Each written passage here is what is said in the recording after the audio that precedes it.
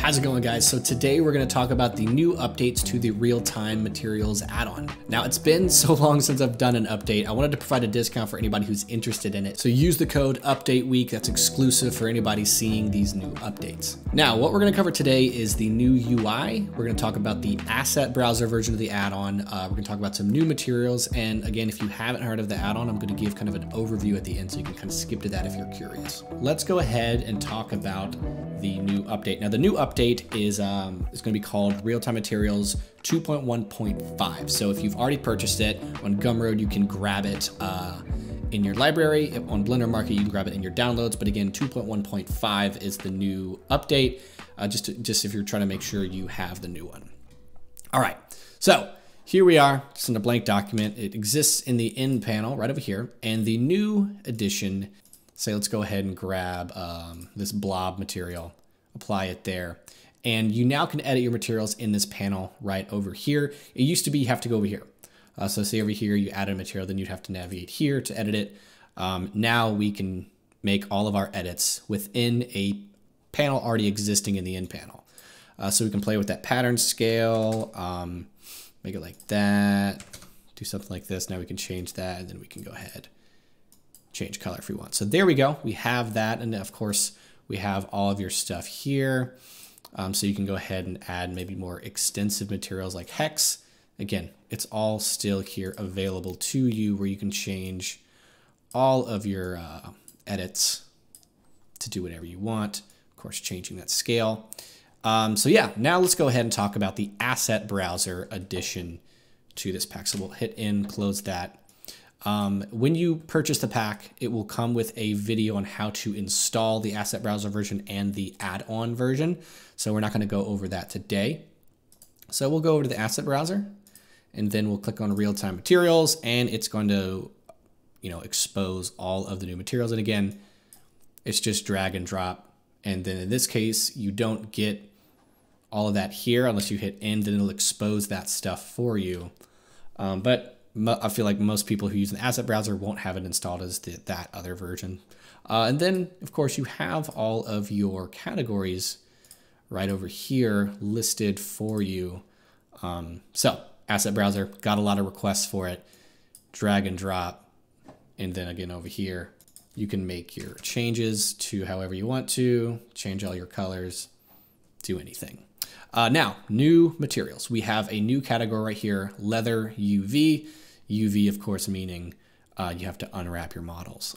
So we can just go ahead and drag and drop a few of the ones that I really like and play with them. So I'm just going to use the in panel to edit. All right, so this one's super cool. Of course, these are scaled up too high, so we're going to do like 200. So here we go. This one, of course, the scaling is off, so you'll have to bring up your scale to say 300 to make it actually look like, leather that's not zoomed in.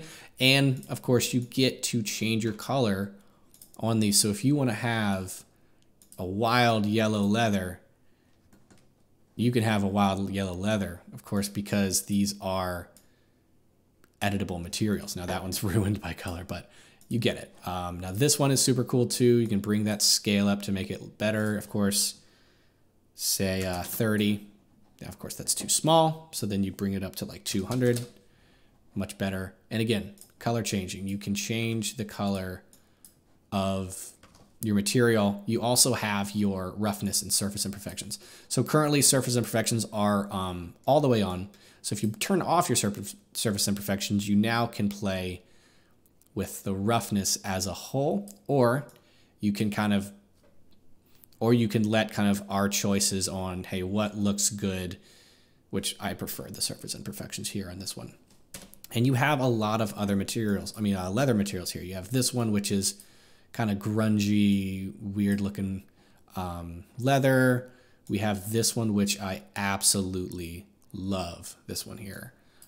It just looks awesome. And I actually made a render with that one, which is being used right here. So this is the leather in kind of a use case. Looks beautiful. Of course, yeah, we have this one, which is almost like a basketball leather in a sense, much more dramatic looking. And we have 3 different levels of color. And this one, a lot of different cool things like color variation. See, that's a basketball or a football color variation. You add it there.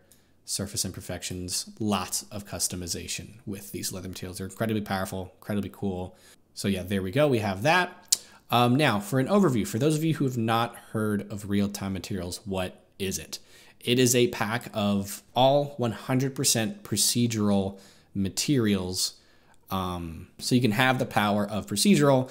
If you're not aware, if you use image textures, you are confined by that squared. So if you want to make, say if it's like a leather material, you want to make it look like it's smaller, then you're going to deal with what's called tiling. And then if you tile too much, then it's obvious that it's an image.